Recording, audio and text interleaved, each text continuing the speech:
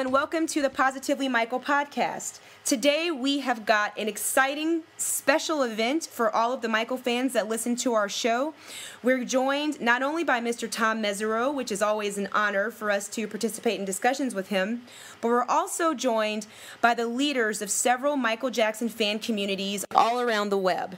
And it is our hope that by having all of these groups to join us and by having so many wonderfully committed Michael fans listening live on the chat, that we'll be able to answer lots of questions that are the most pressing issues that Michael fans are dealing with during this time. So first of all, I'd like to introduce Mr. Tom Mesereau, who is on the line. Tom, please say hello. Hello to everyone, and thank you for inviting me to this chat. I'm very, very honored and look forward to giving you whatever help or information I can. Thank you very much for inviting me. And Tom, like I've told you every week, I mean, the fans are so incredibly appreciative for all that you're doing and for, all the effort that you've been taking to help all of us to get on the same page during the trial. So, again, I just want to say thank you on behalf of all of Michael's fans around the world. Well, thank you. I appreciate it very, very much. It's an honor. So next on the line is a good friend of Positively Michael, and that's Melanie, and I'm going to let her introduce herself and also the group that she represents.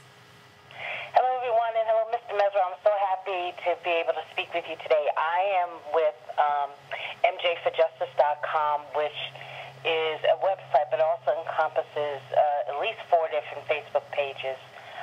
Michael Jackson Fans of New York, the Arrest Conrad Murray campaign, officially Team Michael. We have lots of different interests, but I'm just very pleased and honored to be part of this today, and thank you for inviting me. Well, thank you for having me. I hope I can help. I'm sure you can. We have some great questions for you. Yes. Okay. So next on the line we have Linda, and I'll let her talk about her organization. Hi, I'm Linda Higgins, and I'm with the Michael Jackson Tribute Portrait.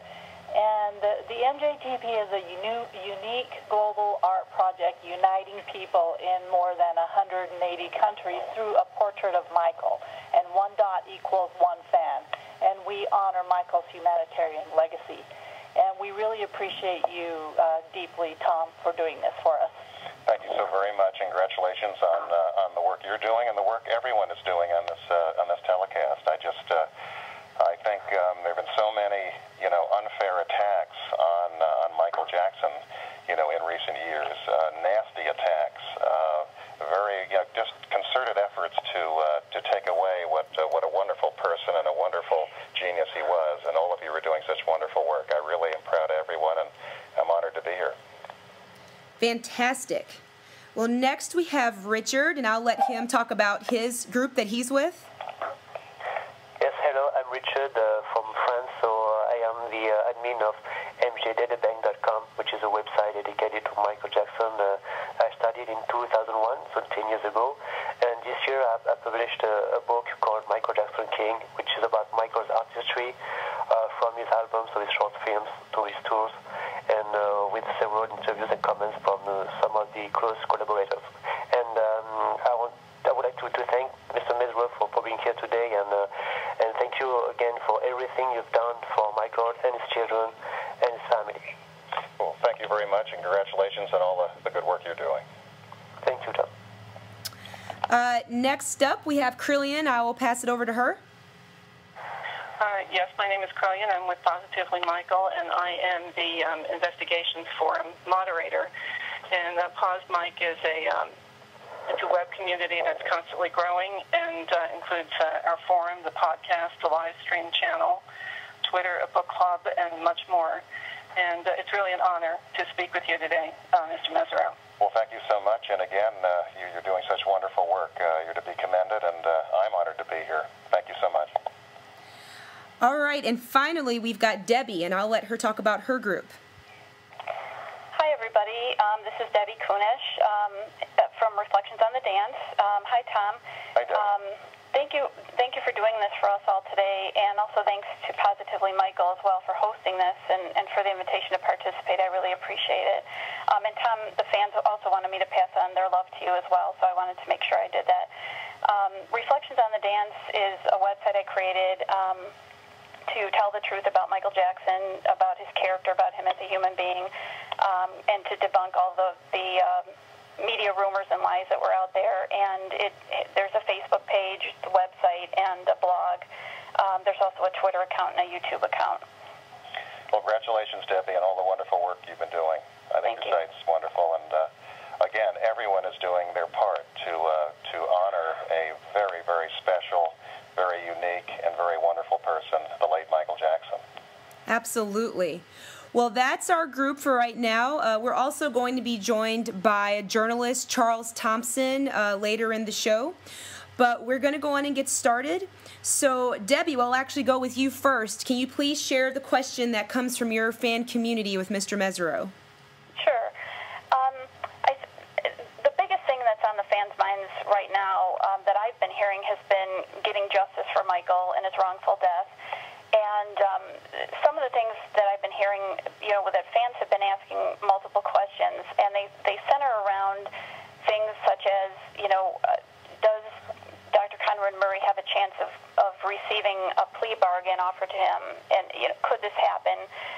If there's a chance of him serving sentence in house arrest, and if he could get less than 4 years if convicted. So most of the questions I've been hearing have been centering around those kinds of concerns.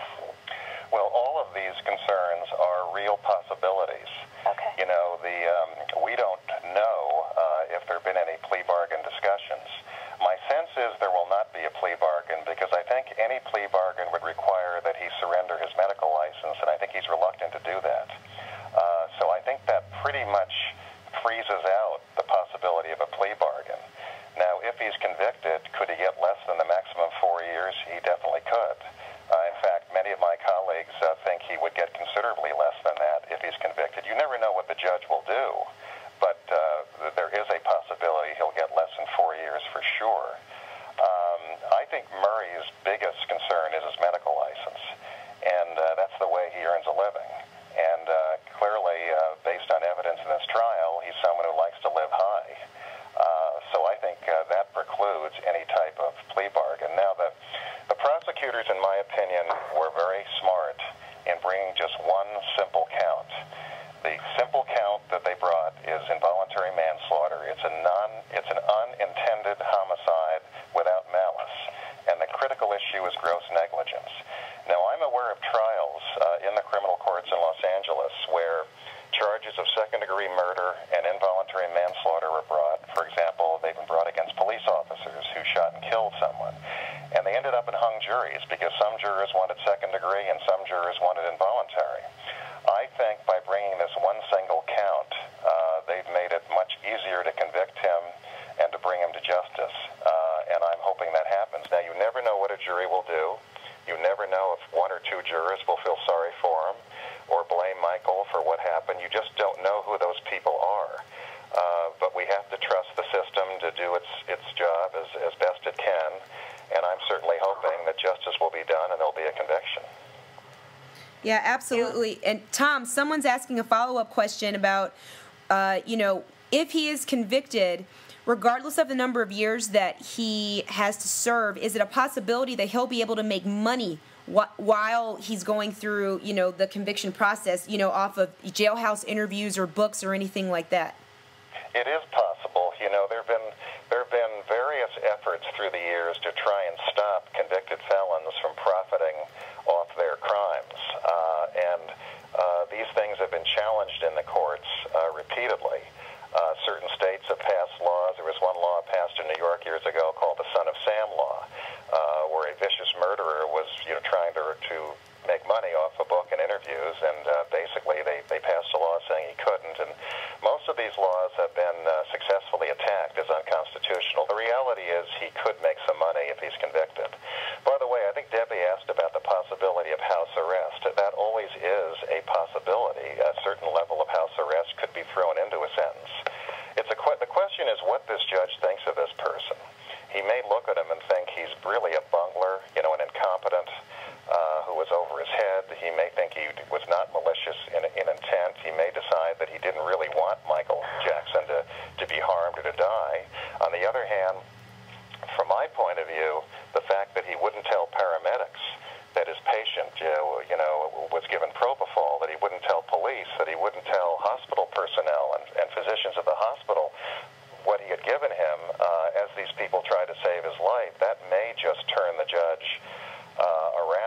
give him a pretty stiff sentence, because that's just absolutely horrible behavior on the part of a physician towards a patient. Absolutely. Yes. Ugh.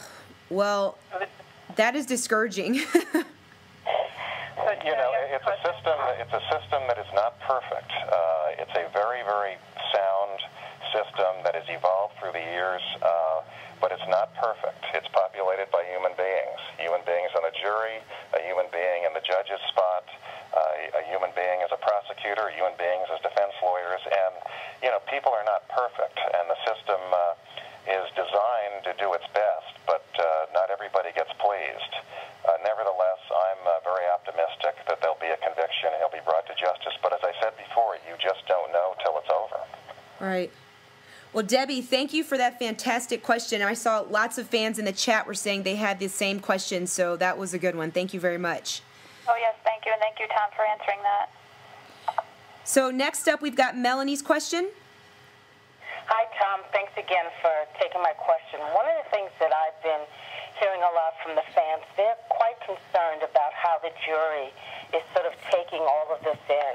And it seems to some of us that the defense has thrown lots of theories around about what happened in that room.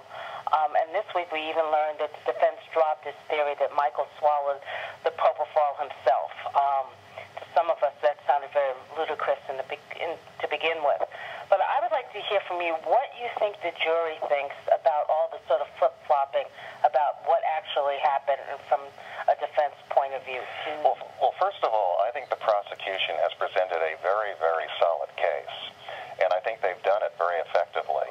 They've presented a case chapter by chapter, bit by bit, in a way that I think is very understandable to a jury of non-physicians and non-scientists, okay?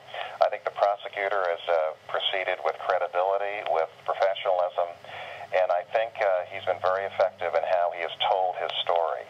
And I think to end with these three expert witnesses is a powerful way to send the message to this jury that what this doctor did was completely unacceptable. So I'm very, very confident about the way the prosecution has handled this. Again, you never know, who on the jury is reacting a certain way. You just don't know. People are complicated. And when people get into a jury room, you never really know what the chemistry among them will be. But my understanding is that we have a very intelligent jury. We have some people with good, solid backgrounds that I think will help everyone ensure that they understand what happened. Now, I'm told from some journalists in the courtroom that this jury is very attentive, that they're taking this very seriously, that they're taking lots of notes. And I was also told the other day that when the defense lawyer was cross-examining the prosecution's experts, that a lot of these jurors had their arms folded and were looking rather skeptical at the defense attorney. So, again, this is like reading tea leaves. You never quite know what really is happening. But my sense is that this prosecution team has done a very effective job. I didn't think the defense cross-examination was very effective. Mm-hmm. In fact, I thought the defense cross-examination almost ended up emphasizing some of the prosecutor's main points. These three experts at the end, again, there's one left to go, but they appear to have been pretty unassailable in their strong conviction that what this doctor did was grossly negligent, was unprofessional, and was way below the required standard of care. Yeah, absolutely. And I see here from what you're saying for the last three witnesses, there are several people in the chat really saying that they thought that Alon Steinberg, the doctor from the California Medical License Board, they just thought he was phenomenal. And I know the media has been calling him Teflon Alon because they're saying he was so unflappable when Flanagan was just going, round and round and round trying to break him apart. And I think that you're right. I mean, by the prosecution choosing this order and just sort of putting excellent doctor next to excellent doctor next to excellent doctor, it's really highlighting how truly incompetent Murray is with all of this. No, they've each gone through a list of things he did or didn't do. Yes. All of which individually suggest gross negligence, mm-hmm. all of which in combination prove gross negligence. So I think they've been very effective, and I also think taking Murray's statement at you, and we know that it's filled with lies. But nevertheless, assuming that everything he said was honest and correct, they're still showing that there was gross negligence. So I think the prosecution has done a very effective job, but a trial's not over until the end. Now the defense gets their chance to put on their witnesses to tell their story, to poke holes in the prosecution's theories. So you can't jump to any conclusion yet as to how well the trial's going, but I do think this prosecutor did an excellent job. Absolutely. Well, Melanie, thank you for that fantastic question. So next... Thank you for the opportunity. I just wanted to thank Tom as well, once again, for being here with us today, and also representing so well. I watched a lot of the cable news channels, and you are doing a masterful job, sir, of defending Michael and showing the true side that we all know him to be. So I want to thank you for that publicly. Well, thank you. I appreciate it. All right, next up we have Linda's question. Hi, Tom. You knew Michael well when it came to injustice and legal matters. So if he were watching the trial, how do you think he would be reacting to it? Boy, that's a difficult question because Michael was such a kind, sensitive person. I'm sure he would not like seeing his family go through the suffering and the horror of watching, all this talk about him and whether or not he was an addict and whether or not he caused this himself. And seeing that very troubling picture of him, having passed away, I think he would be very uncomfortable. I don't think he'd want to see his children hear about this or go through it. So I don't think if Michael is watching this that he's very pleased with the level of discomfort, the level of suffering, the level of pain that his family is going through, and also that his fans are going through. Michael got great comfort from his fans. Very much appreciated the way fans stood by him during that very, very dark, ugly chapter in Santa Maria, the criminal trial. I can't tell you what it all meant to him to have so many people supporting him when the media was trying to rip him to shreds every day. So I don't think he'd want to see people uncomfortable. I don't think he'd want to see people suffering. I don't think he'd want to see people troubled over these attacks on him. Even people in the media that are now sensing that they have something to gain by supporting him are still trying to cut him down in certain ways. Nancy Grace, I call her Nancy Disgrace. She referred to him as a junkie the other day. I mean, now, if Michael were addicted to prescription drugs, and I don't know if he was or he wasn't because he never took them in front of me, but if he was addicted to a prescription drug or some prescription drugs, it's the doctors that did that because he was relying on them to protect him, to treat him properly. And I've never heard of anyone addicted to prescription drugs referred to as a junkie before. Yeah. So people are still trying to subtly cut him down. I saw Diane Dimond not long ago refer to him as a drug addict. She'll never get over that loss in Santa Maria. And even when these people perceive that it's to their advantage to support the prosecution in this case, and in a sense to defend Michael to some extent, they still want to get their digs in. So it's an ugly process. It's an unpleasant chapter. It's a tragedy, and I don't think you'd want to see all of us upset over it. Yeah, and I think that was a great question, Linda, and I think it's one that, oftentimes it's sort of hard for people to step back and remember that this is such a media frenzy, but there is a man at the center of this. And like you're saying, thinking about how Michael would respond, thinking about how we are reflecting him, that is definitely an important point of this entire process that all of the fans need to always hold in the forefront of our minds. And Tom, there's a question that's been a follow-up to Linda's question about when you were saying that you don't think Michael would want his family to be exposed to these things. Lots of people in the chat are asking about the autopsy photo and why that was released to the public. And, especially given the points that you just made about the family, his children having to suffer through that level of, being very upset. Could you talk a little bit about why that photo would have been released and why it may have been used by the prosecution? Well, I don't blame the prosecutors for using it if they think they need to use it to win. Okay? They have a job to do, and the job is to find justice and to win. And this is a very rough and tumble system. where, it's built on conflict. It's a form of warfare. And you've got the defense lawyers trying to dehumanize Michael by making him look like a hopeless addict who was responsible for what happened to himself. And the prosecutors have to respond to that. They have to humanize him. And they decided that to win this case, they had to show Michael, at his healthiest self, performing, optimistic, getting ready for the biggest comeback in entertainment history. And the next day, he lies dead, in a hospital room. I don't blame them for doing that if they felt it was necessary to emphasize to the jury the tragedy of what happened. I do attack this idea of releasing it to the public. I think even though trials are considered public, there have been situations where certain photos were not released. For example, I remember in the years ago in the O.J. Simpson case, the photos of the victims were so horrific that they were not released to the public, even though the jury saw them in the courtroom. I think the photo should not have been released to the media, should not have been released to the public, but I don't blame the prosecutors for using it if they think it will help them prevail. The chatters are asking who decided to make it public. Was it up to the judge? Was it up to the prosecution team? I don't know the answer to that. I don't want to point a finger at somebody when I really don't know. I sort of wish that they had made a motion to seal it. On the other hand, again, sometimes participants in a trial are very concerned that what's in the public domain will affect the jury, that somehow the jury will hear of it or see it, or somebody will talk to them about it.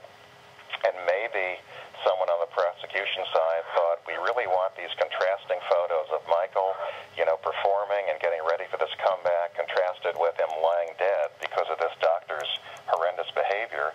They may think that if that gets out, it'll somehow help the environment in which they're trying to prevail. But I personally think it should not have been released to the public. But I think the prosecutors, had the option of using it in the courtroom if they thought it would help them win, and I don't blame them for trying to win. They want to emphasize the utter tragedy that came out of what this, incompetent doctor did.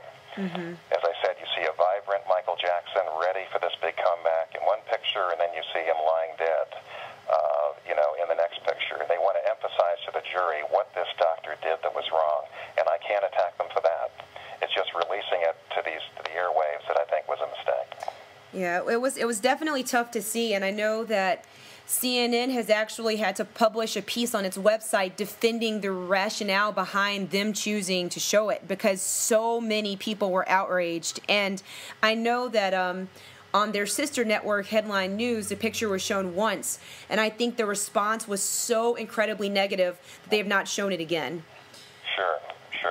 But remember what the defense is trying to do. They're trying to dehumanize him, trying to devalue him. They're constantly trying to emphasize to the jury that this was a hopeless addict who was responsible for his own actions and that their client was just a good Samaritan trying to deal with a very difficult situation. The prosecution has to counteract that. They have to emphasize the tragic loss, the inhumanity of what this doctor did. So it's a rough process. It's warfare, and they're trying to win, within the rules. And they certainly, in my opinion, I can understand why they might want to show the jury that. But to put it on television, I don't like that one bit. Yeah, and I also just want to point out, people in the chat are bringing up something that Tom and I have talked about earlier in the week, the fact that this picture has been tweeted to Paris Jackson. Oh, that's horrible. I mean, absolutely horrific. It is so incredibly disturbing that someone would think that that was an appropriate thing to do. It does not matter what you think about Michael. That is a child. It's just inconceivable. It's a cruel, monstrous thing to do, and whoever did that, should go to a mental hospital as far as I'm concerned. Yeah, I completely agree. So, well, thank you for giving us what you think, your take on the picture. And again, Linda, thank you for that great question. Thank you, Tom. So next up is Richard from MJ Databank. Okay. Thank you, Jill. So, Tom, in your opinion, and as a lawyer, what is AG's responsibility in Michael's passing based on all the elements and testimonies we got so far? you say Murray's responsibility? He said AEG's responsibility. Oh, AEG. You know, I'm really not qualified to answer that question. I know a lot of people think there's a conspiracy of individuals, including AEG, and I know these theories are out there, and whether there's evidence to support them or not, I don't know. Based on what I know, I think that Murray was completely incompetent, completely over his head, selfish, greedy, narcissistic, full of himself, more interested in his own pocketbook and his own good times than the safety of his patient. And there's no doubt in my mind that he should be held accountable. But do I think that other people were encouraging him to cause Michael's death? I personally do not. But I don't know all the facts either. I don't, my understanding is that there was an agreement that was being negotiated that was not fully executed. That'll probably be worked out in a civil court. But I cannot point the finger at someone unless I have actual evidence. And the only one that I really see at this point as being fully responsible for causing the death of this musical genius and great humanitarian that we all loved, the only one I see directly responsible at the moment is Conrad Murray. It sounds like from that chime that I just heard, I think that's probably Charles Thompson on the line. Charles, are you there? Yeah, that's me. Hey. Wonderful. So Charles, would you like to tell the listening group about who you are? Oh, sure. Okay. I'm a freelance journalist based in the UK. I've been covering the Michael Jackson trial and the misreporting of the Michael Jackson trial for about 4 years now, which began when I interviewed Aphrodite Jones about her book, Michael Jackson Conspiracy. Probably the biggest piece that I wrote about Michael Jackson's trial was on the 5th anniversary of the verdict in his trial at the Huffington Post. It was called One of the Most Shameful Episodes in Journalistic History. And I spent 5,000 words comparing the transcripts from Michael Jackson's trial to the way in which it was portrayed by the media, and drawing the conclusion that the media systematically misrepresented the testimony of Michael Jackson's trial with a specific end to securing a conviction for ratings and money. Wonderful. Tom Mesereau, that was an excellent article, by the way. Excellent. Well, thank you so much. It's a pleasure to speak to you. Same here. Thank you. So, Charles, we're going to let you go on and ask your question because we know you have a very limited time. Okay, thank you. Tom, you mentioned Nancy Grace calling Michael Jackson a junkie and Diane Diamond calling Michael a drug addict, but I thought what was the worst comment made so far was by Gloria Allred last week, who used Murray's trial as another opportunity to portray Michael Jackson as a child molester. She said in the middle of Murray's trial that we should all remember that Michael Jackson was accused of child molestation. She said Michael Jackson had the profile of a child molester. I'm not saying he was a child molester, but is it normal for a man in his 40s to constantly want to be with children that aren't related to him? And I think it's a trait which we see in a lot of commentators to this day, that the verdict in Michael Jackson's trial is completely ignored. Gloria Allred seems to be completely disinterested by the fact that Michael Jackson was acquitted. And it strikes me that the O.J. Simpson trial aside, there's never really been a court case in which the verdict is so routinely ignored as it is in the Michael Jackson trial. And I know that for me, as a journalist who's been covering this for several years now, I find it alarming to watch, and the fans find it infuriating to watch. But I wonder how you feel, firstly, as somebody who worked so hard to secure Michael Jackson's acquittal, to see all that work kind of ignored by the media, and secondly, as a friend of Michael Jackson's, how it feels to constantly see him denigrated, and perhaps what's been the angriest you felt? What's the worst thing that you've seen? And do you think that the media will ever really accept the verdict in Michael Jackson's trial? Well, first of all, you have to look at what the media hoped to gain from a conviction. The Michael Jackson criminal trial had more accredited media following it and present in northern Santa Barbara County than any trial in the history of the United States. You had approximately 2,200 accredited media from around the world. That's more than O.J. Simpson and Scott Peterson combined. So there's never been a case covered more by the media in America than that one, and covering it so closely? Was it because they wanted justice? Of course not. Justice was the last thing they cared about. What they cared about was revenue and ratings and advertising. And to them, seeing Michael Jackson convicted and immediately handcuffed and hauled into jail would have made for a shocking, story around the world. And to have him sitting in jail for a month or two waiting to be sentenced to approximately 20 years in state prison would have been a tremendous ratings bonanza for them. So they were purely thinking about business, and they convinced themselves that there was no way Michael Jackson could be acquitted. And they convinced the prosecutors there was no way he could be acquitted.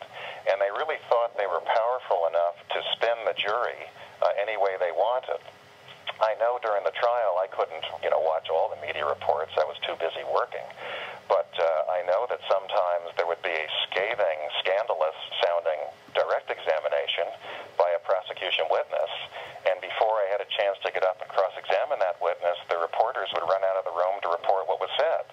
They weren't there when this witness was cut to ribbons and proven to be a bold-faced liar who had made all sorts of conflicting statements, who wanted money, who had bragged how much they were going to make off Michael Jackson. I mean, there was a cavalcade of witnesses that sounded so horrible on direct examination and then just cratered on cross. So you're dealing with, huge business, with a business interest in seeing this man destroyed. I was told by a very big person in the music industry that I had cost the media around the world over $1 billion by acquitting him. So that tells you what we were up against. And people like Gloria Allred are still upset that they weren't able to profit much better than they did because he was acquitted. I remember after the last not guilty, there were 14 not guilties, 10 felonies, and 4 lesser-included misdemeanors. I remember after the last not guilty, looking in the back of the courtroom and seeing almost a collective, gasp that, what do we do now? I saw the disappointed looks on some media people's faces because they now had to walk out of the courtroom and quickly find another story because this one was going to end much more quickly than they wanted.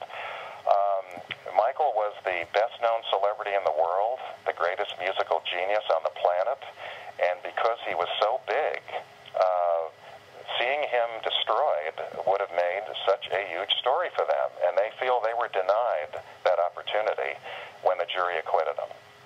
So they're still trying to, profit off scandal associated with Michael Jackson, even though he was exonerated. Remember, he wasn't just exonerated of the underlying charges that the Arvizos brought. He was exonerated of all the other accusations because the prosecution was allowed to bring in the Chandler case. They were allowed to bring in the Francia matter. They were allowed to bring in other alleged examples of him supposedly molesting kids, and the jury exonerated him of everything. Under California law, they were allowed to bring in, evidence of what they called similar acts.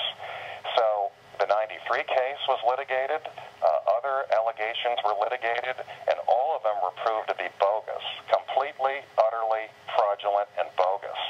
He was cleared of all of these attacks, and they don't want to admit that they were wrong for years in trying to attack him and profit off the smear campaign. So they don't want to admit they're wrong. And that's a problem we have. The Diane Diamonds and the Gloria Allreds were looking at Glory when he was convicted and hauled off to jail, held in isolation. I don't think he would have even survived it. And they'll never get over it. They're still bitter over it, if you ask me. I just wondered what you feel actually about this kind of breaking news that kind of appeared in the last week that the prosecutor, Ron Zonen, has married one of his prosecution witnesses, Louise Palanca, and Gavin and his brother were both at the wedding. I'm not surprised. My information during the trial was that they all were bonding and working together closely. I did, sit on a panel conducted by the Los Angeles County Bar Association, I guess it was about a year ago, that Zonen was on, and she appeared with him, and he did introduce her as his fiancée. So that doesn't surprise me. And it doesn't surprise me that they became very close to the Arvizos. This was a very intense affair. This was a very, very, hard-charging, difficult, intense experience for everybody. And I think they all became invested in a certain result, and they all shared a tremendous disappointment when they didn't get what they wanted. And a certain bonding process took place. So I personally am not very surprised at all that the Arvizos were at the wedding. I'm not surprised that Ron Zonin married Louise Palanker. When Susan, you and I went to the LA County Bar Symposium, Ms. Palanker, just looked at me with a stone face. And when Susan, you sat down, she actually moved her chair to get away from Susan. So there's a lot of bitterness.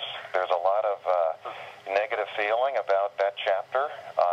When I first got into that case, Susan and I went to the evidence locker. We met with the prosecutors, Sneddon, Zonin, and Auchincloss. And, they were just feeling no pain. They looked like they were on top of the world. They felt they were going to be the best-known prosecutors in the history of the world. They felt they couldn't possibly lose. They felt that everything was in their favor. And I remember thinking to myself, this is hubris, what I call hubris. These are people who, they're just blinded by their own desire for glory. And I felt I could take advantage of that. And fortunately, God was with us, and we saved Michael from all the horrible results that they wanted to inflict on him. And I'm telling you, it's horrible. To me, it was a death penalty case because I knew what they were going to do to him if he were convicted. He would have sat in isolation. He would have been abused by guards. There would have been no witnesses to watch it. It would have been a nightmare. And fortunately, God was with us and we avoided it. But am I surprised that these people all bonded and became close friends? Not at all. I have one question.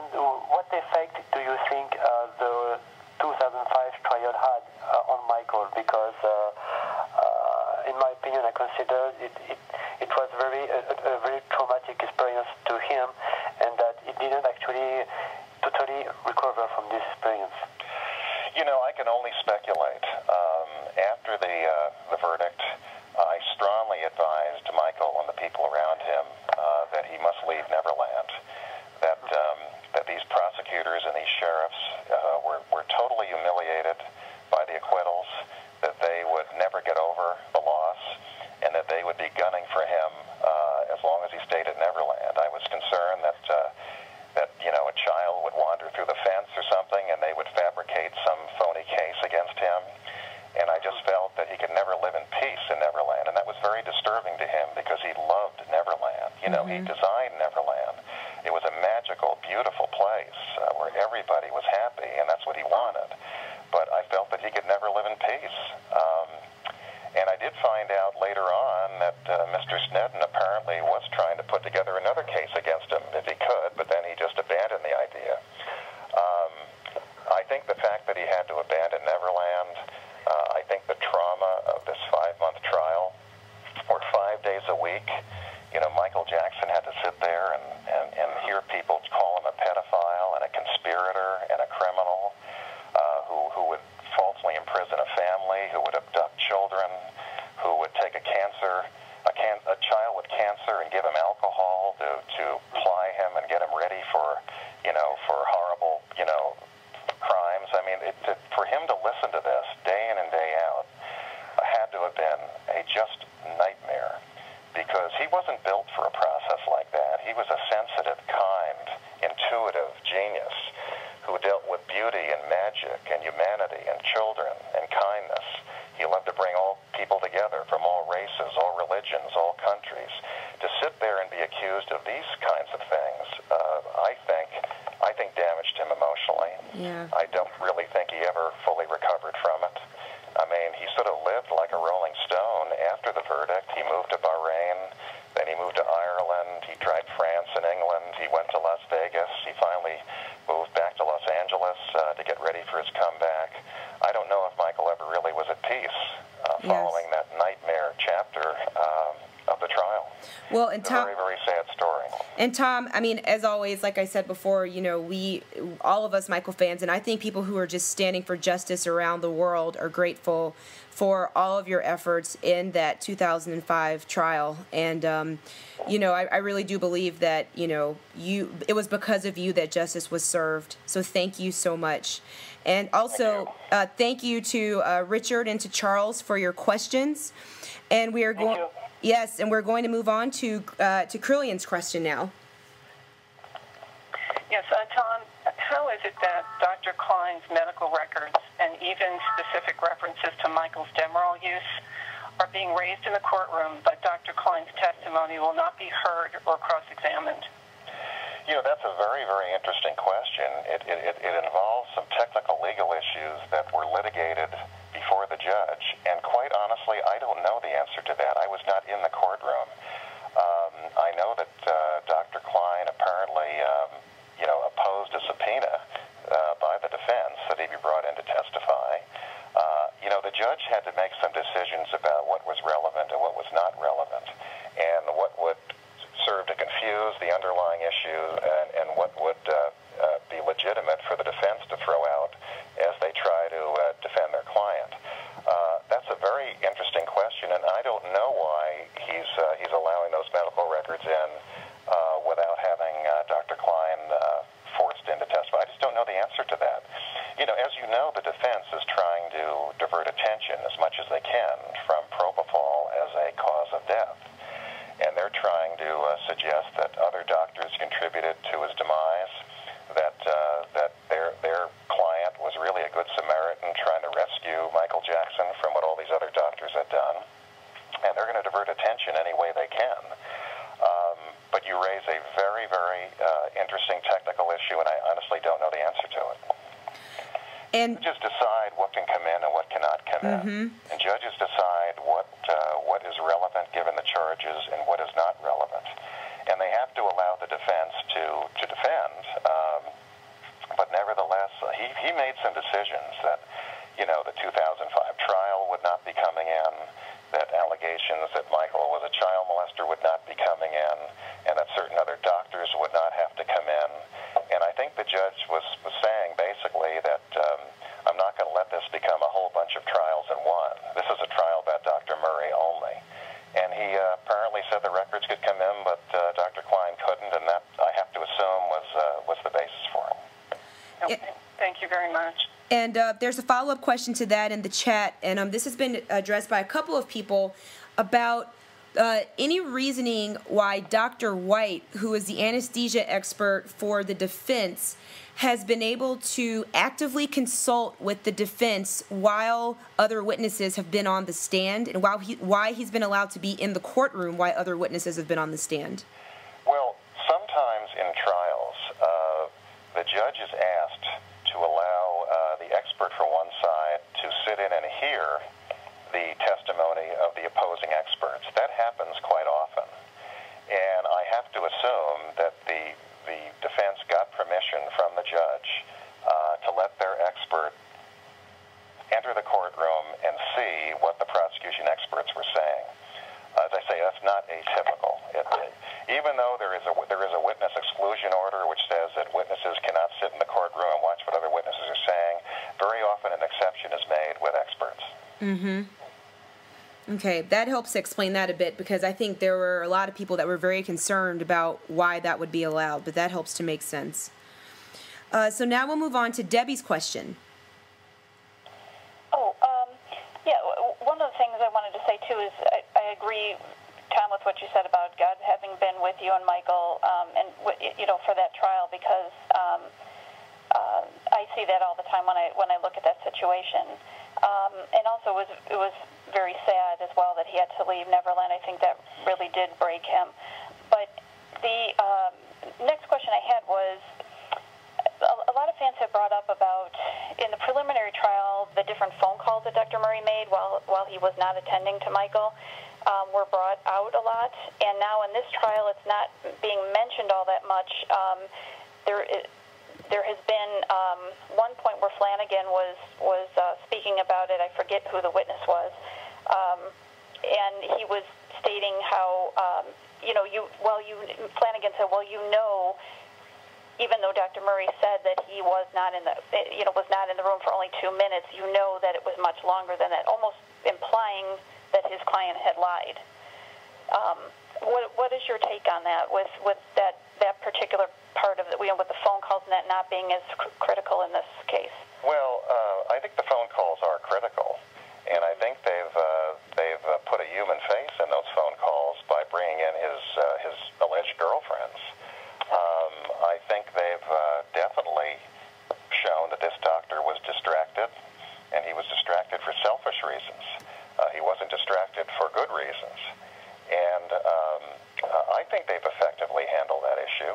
Now, Flanagan looked desperate to me on cross-examination when he sort of pursued this sort of conflicting type of approach, because I think what the defense is really bothered by is the fact that the prosecution experts are taking Murray's statement at face value and still saying he's guilty.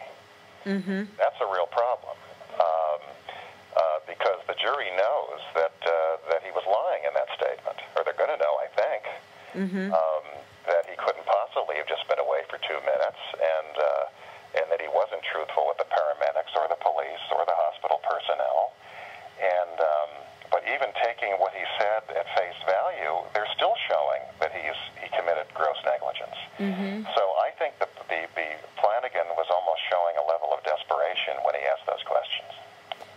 Right. He just didn't know what to do. Yeah, I mean, and, Tom, there's a follow-up question to Debbie's question, which is, we really haven't gotten to hear your total take about Murray's statement. I mean, what did you think that, and I know that one of our members, Ortho Diva, asked that question, do you think that it was effective to hear him calm and measured? I know I personally felt like he was so overly calm, especially considering that this was supposed to be a friend of his that had just died, according to him, unexpectedly. You'd think he'd be a bit more frantic or emotional, but do you think that his calm demeanor in the tape and his very smooth transitions, was that effective for the jury, or do you think that might have implied guilt or cover-up to them?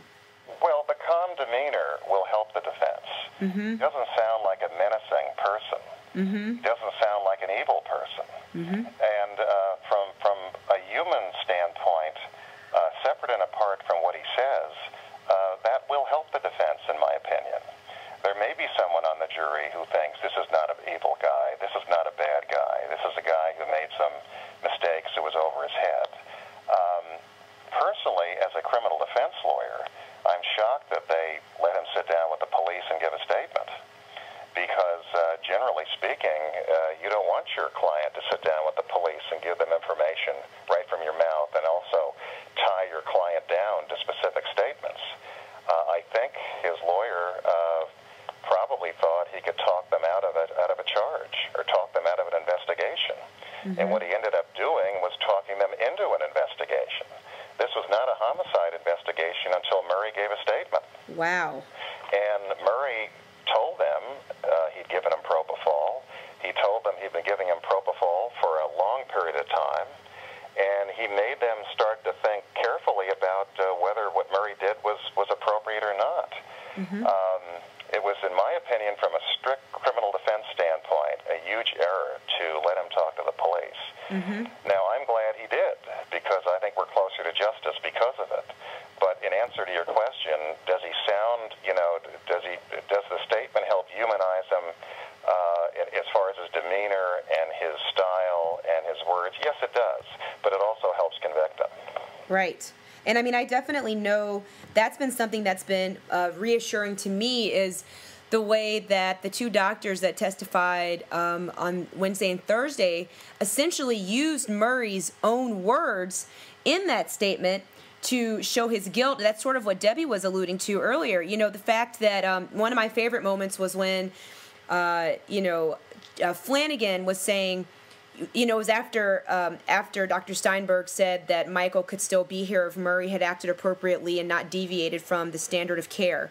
And Flanagan said, well, how can that be when the paramedics reported that Michael was cold to the touch and his eyes were fixed and dilated and his mouth was open? And Steinberg said, stop right there. Your client, Dr. Murray, said that Michael's body was warm to the touch and he had a pulse. And after all, I'm going off of what your client said. So therefore, your client's statement absolutely gives me the impression that Michael could have been saved. So the irony is that Murray's lies are actually helping to convict him more. And you'd think, after 48 hours of concocting a story that he would have maybe given a little more thought to trying to get this correct. But I agree with you. I think in the end, the prosecution has definitely been able to use this statement to their advantage for sure. Well, as I say, there have been some police sources who have told members of the media that this may not have been a case, but for a statement. Wow. So the police clearly... He had given him propofol. They had no proof that he had given him propofol for months, for example. He gave them that information. Yeah. He's the one who told them he was treating him for insomnia with propofol. So, that statement probably is the reason why we're in a jury trial at the moment.